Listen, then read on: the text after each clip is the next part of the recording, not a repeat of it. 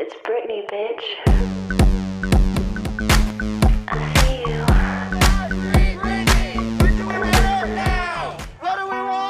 This is Free Britney 102, where we explore issues related to the Free Britney movement. The Free Britney movement is advocating for the end of Britney Spears' conservatorship. But a functioning woman that's been working non-stop, it doesn't make any sense. Hello, welcome back to my channel. Welcome to a brand new video. I'm so excited to share this with you today. Ever since I posted my Halloween latex looks back in October of last year, everyone has been going crazy over my Britney Spears look. So I thought today I would break it down step by step and show you how I get from this to that. And also in honor of the Free Britney movement, I thought what better time than now than to show you my transformation. As always, links to all the products I show you will be in the description box down below. Some of them may or may not be affiliate links. Depends if I can find the correct links or not. But everything you need to know to find the catsuit or the wig, anything like that, will be in the description box down below. But for now, let's get straight on into it and start with the transformation. Now, anyone who may not be aware already, if so, how? Free Britney is essentially a movement to free Britney Spears from her conservatorship. It's been going on for far too long, and all the evidence points to the fact that Britney does not need this, and it is essentially just her family, mainly her father, using her and controlling her life. So I will have links to a few things down below if you want to go check out more information, but I am fully in support of Free Britney. I feel like she is a complete icon, especially for anyone in my generation. I grew up watching Britney Spears music videos. I went to the show and got Britney Spears show bags. I had a little Britney Spears pin that I used to put on all my clothes. I have been a stan since I was about 5 years old. So I thought, why not today break down my Britney Spears look and show you exactly how I get from this to that. Whether you want to recreate this for Halloween, a costume party, maybe it's just for Instagram, or maybe you just want to show your support and get all dressed up in your living room, then by all means go ahead. It's a lot of fun and I would 10 out of 10 recommend. Okay, first things first, I'm just adding 2 braids to my hair. Even though my hair is blonde, I am going to be wearing a wig for this look. I feel like my roots are too dark, and also the fact that I'm going to be showing you how to do this with a wig, I think is going to be more useful, because that way anyone, no matter what your hair type or hair color is or length, you can still recreate the same look. My hair also isn't quite long enough to get that full Britney Spears glam moment, so the wig it is. I'll come back when I am all braided up. So having braids is going to mean that when I put my wig cap on, everything looks nice and smooth, and it also helps to keep my hair out of my face while I'm doing my makeup, which is why I started off with the hair. I'm actually going to start with my eyes today, so I have this Smashbox eyeshadow primer. I'm just going to take a little bit on my finger and just dab it into both my eyelids, blend that out, and then I'm going to come back and do the eyeshadow. If you don't have an eyeshadow primer, then don't worry, you can just use a concealer or not worry, but it is going to just help the eyeshadow stand out a bit more, especially since we're going for such a pale baby blue. Now this Jeffree Star palette is the one I'm going to use to create the look, because it has this. Because of this shade here, which is the perfect baby blue. Of course, you can use any blue eyeshadow that you have, but this is what I'm going to be using today. I'm also going to be taking my James Charles palette and just using a little bit of the white at first underneath, just to really make it pop. Okay, so taking a fluffy brush and the white pigment, I'm just going to go and put this all over my eyelid. It doesn't have to be perfect because we are going to be going over it with the blue, but this should just help to make the color look as pale as possible. Okay, so white eyeshadow is on. It really doesn't make a huge difference, but I do like to do it anyway. Now going in with my blue and that same brush, because you really just want the blue over your whole eyeshadow. That's the best thing about creating a 2000s look, is it's not very technically difficult as far as makeup application.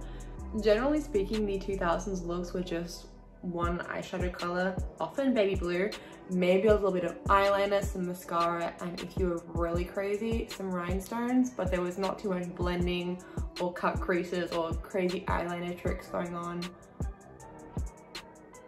So much easier to replicate. I'm just going to keep going in with this blue until I feel like it is pigmented enough. And then of course we can clean up the edges afterwards, so don't worry too much if you start looking kind of powdery and crazy. Okay, I actually ended up going in with this shade down here, which is called Cancelled. It's a little bit of a brighter blue, and I feel like especially for an on-camera look, it just helps to make the blue pop. If you were going more for in person, I think this is actually closer to being accurate, but this is just going to look better for this video and for my TikToks, which I am filming quite a few of. So if you're not already following me over on TikTok, I will have my account linked down in the description box. I'm currently changing the name, so it should be Maddie in MVD soon, so Maddie in Montevideo. But I also have a second account called the Latex Goddess, so if you want to go follow it there. I post a lot less often over there, but it is purely latex content, including some transformations into my PVC Britney Spears queen. Okay, so then if you have a makeup wipe, you can just take that to brush off any excess. Honestly, mine doesn't look that bad now that the fallout has all faded away, and I can cover up the rest of this with concealer. So let's move on to foundation. Okay, moving on to concealer. I realized I put this on without even filming. That's what happens when you film 3 videos at once, but here goes my concealer. I also have a bit more on than I needed, but when I'm filming I tend to go a bit overboard with foundation, because even though it might look crazy in real life and a bit cake-faced, it does usually show up nicely on camera, so keep that in mind. Go lighter if you want this to look good in person, if you're going to a costume party or something, but if you're just taking photos or videos for social media, then go as hard as you like. Okay, and once this is all blended in, I'm going to go in with my foundation. This is just by MAC. I was saying for the TikTok that I would prefer to be using a cruelty-free one. I'll put some options of foundations I used to use up on the screen, but living here in Uruguay, you just cannot find so many of these brands, pretty much anything, and this is the best I can do quality-wise. So I'm just gonna have to make do for the meantime. I just blend this in with a sponge and apply it everywhere else. Once the liquid is all blended in, I'm gonna go in with a powder. Ideally, I'd be using a translucent powder right now, but my local MAC store is always sold out, so I'm gonna be double layering the foundation, which can look really cakey in person, but again, for film, it turns out well. So this is in the shade N15, this one, and this is B69. I tend to switch between them. This one works a lot better when I'm fake tanned, but currently, this is my natural pale state, so I'm gonna go for my very pale foundation. I'll just take on a big fluffy brush and pat it in under my eyes to help keep the concealer in place and stop everything from creasing or moving. I then just go all in and lightly powder the rest of my face, just to make sure everything is blended and all my spots are covered. Okay, so now that the base is all on, I'm gonna take a little bit of blush and just apply it to my cheeks. Now this is the blush I'm using. It's by Tarte. It comes in this little set. I don't really use the eyeshadow shades, but I love the blush. It's also the only one I have with me, so it's the one I use all the time. Now Britney had a lot of blush and it was quite low on her cheeks. The current trend is to put blush a lot higher, but if we're going for Britney's 2000s look, you really want to have it a bit lower on the face. It's like classic, like apple of your cheek kind of a look, but put a lot of layers. You want a little blush. I also like to put it on my nose, but honestly, you don't want to do too much. This isn't like a TikTok e-girl look. This is 2000s glam, and 2000s were not about blushing the nose. I always go back and blend with the powder brush just one more time so that everything looks a little bit more natural. Now let's move on to some eyeliner. From checking my reference photos, it looks like she has a little bit of eyeliner on. So I'm going in with a pencil, which normally I would not do, but again, this is the 2000s, so we're not doing any liquid eyeliner today. I'm just gonna add a little bit of like black pencil on the right on my lash line and a little bit underneath my lower lash line as well, just to darken up the look a little bit. And then I'm going to go in with a little bit more blue eyeshadow underneath my eyes when I'm done.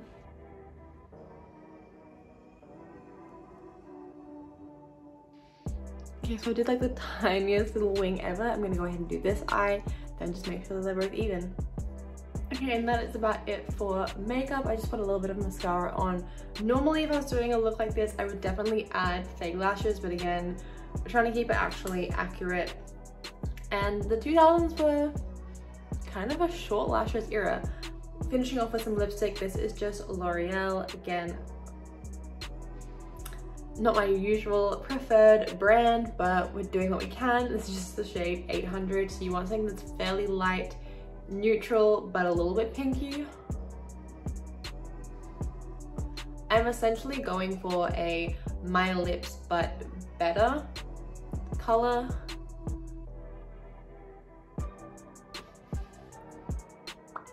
And this does the job.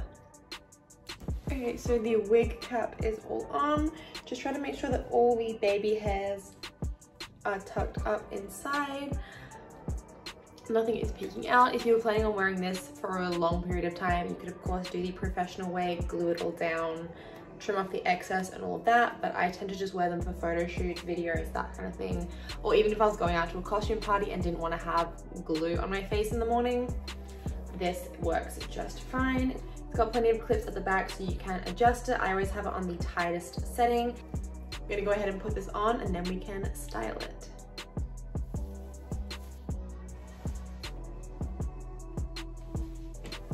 Whew. There we go. Wiggle it down into place. You can also go ahead and grab the little clip, like the little slides, and just make sure they're going underneath the wig cap, or you know, sticking through it again if you're doing it the professional way. Make sure the wig is as secure as possible. Brush through it, and then comes the tricky part. Okay, once the hair is all brushed out, you want to grab a large section on either side at the front. Also make sure you have a scrunchie or a big hair clip handy to tie up the rest of the hair. But what we want is about, yeah, quite a decent chunk, especially since I'm using a wig. If you're doing this with your natural hair, you'll probably need to grab less so that you don't look, you know, bald at the end. But yes, I have about, so almost 2 inches on either side. That may or may not be too much, but I'm gonna start with that. And then, yeah, okay. I'm gonna take a little bit more of the hair out. And then I'm just gonna use a scrunchie to tie it off. And then taking just a regular hair tie, we're going to tie these in a ponytail at the back of my head.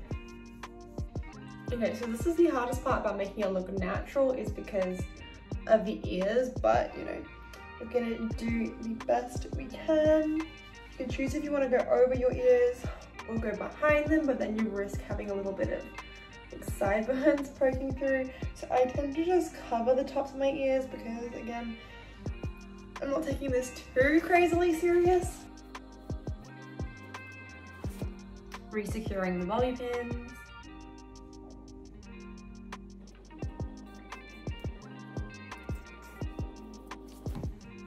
Ta-da!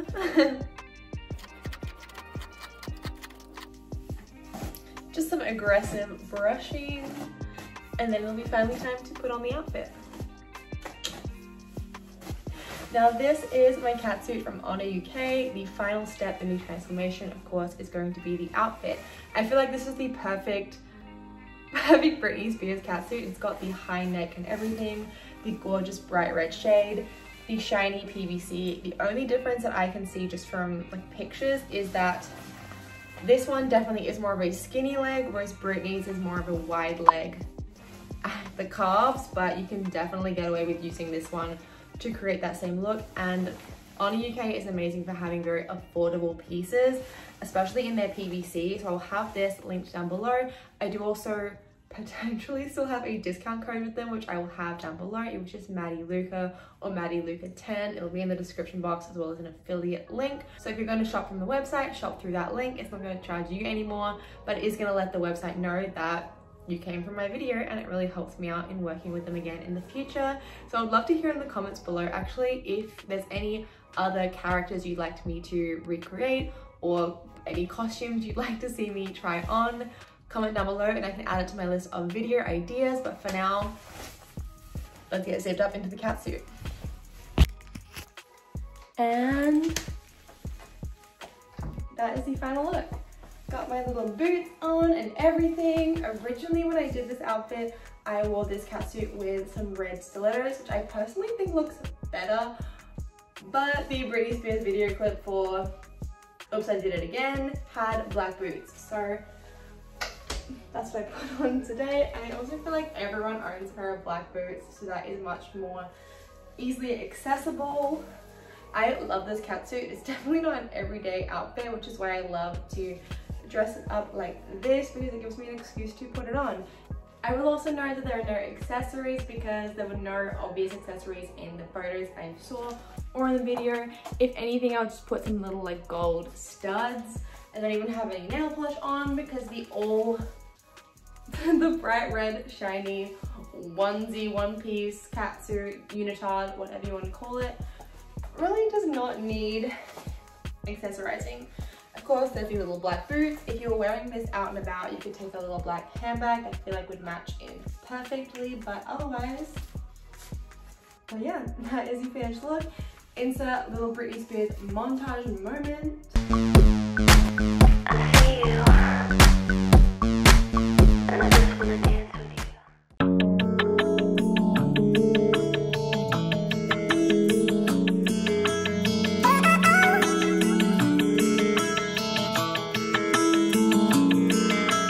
Take me somewhere far away from here, from here. Take me somewhere far away from here, from here. Take me somewhere far away from here, from here. Take me somewhere far away from here, from here. I need you to listen, listen. I want you. I miss you. I miss you. I still miss you. Ooh, ooh, ooh. You got me in my feelings. Can't fight the way I feel. You got me in my feelings. Don't wanna make it real. You got me in my feelings. Can't fight the way I feel. You got me in my feelings. Don't wanna make it real. You got something that I need. Yeah, I need. I'm gonna unzip this a little bit so I can breathe, but thank you so much for watching. I hope you enjoyed. If you did, be sure to give this video a thumbs up so I know to make more like it, and of course subscribe if you're not already. Turn on post notifications so that you never miss an upload or a live video. I've been trying to go live at least once a week, but I have had a few issues here on YouTube, so go check out my recent video if you want to know more. And if you're interested in more regular updates or just seeing a little bit more of my day-to-day personal life, then be sure to follow me over on Instagram and TikTok, because that is where I post most often. I post on both my Instagram and my TikTok multiple times every day, so those are really the two places to follow me if you want to make sure you don't miss out. My TikTok is currently not the username. I will have the current URL down below, but I'm about to change it in like 2 weeks time when I am allowed to on the app. So if you're watching this in like 2 weeks time, the username is Maddie in MVD, so in Montevideo, but currently it's that Aussie in Uruguay. So now that is all cleared up, thank you for watching. Comment below who you would like to see me recreate next. I have my next celebrity look already planned out, but after that, please get your suggestions in now. Even as far as Halloween looks go, I know it's only July and Halloween seems a while away, but if I'm going to be making anything myself or getting any kind of like latex custom made, that takes a lot of time. So get your suggestions in now, and there'll be plenty of time to get those videos planned, filmed, edited, and uploaded before Halloween. Love you all, and I'll see you next week with a brand new video. Bye.